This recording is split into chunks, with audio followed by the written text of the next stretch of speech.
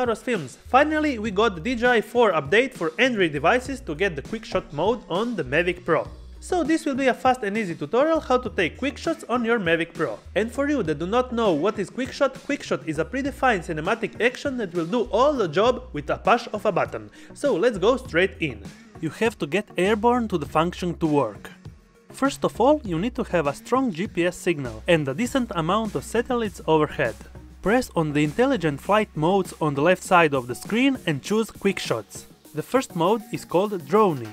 The Mavic will fly backwards and upwards simultaneously, while keeping the camera locked to you or any other subject that you choose. Tapping another time the Dronie icon, you can choose the distance up to 200 meters of your starting Dronie shot.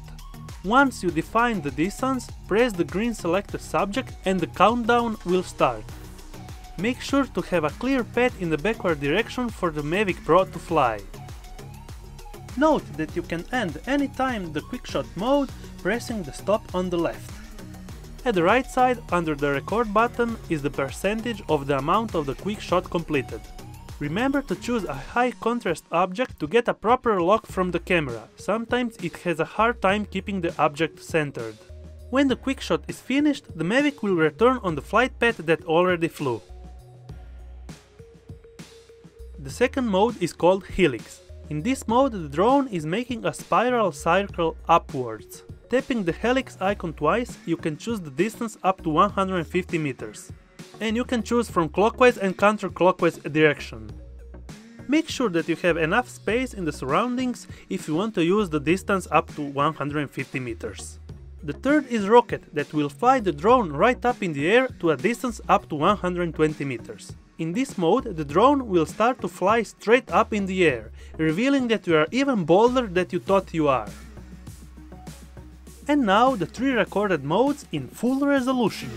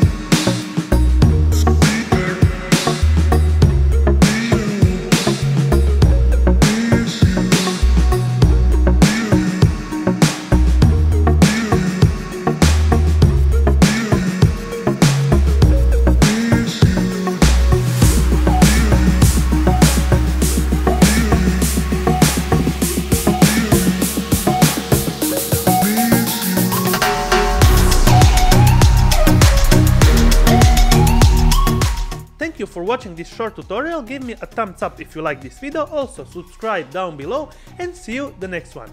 Bye!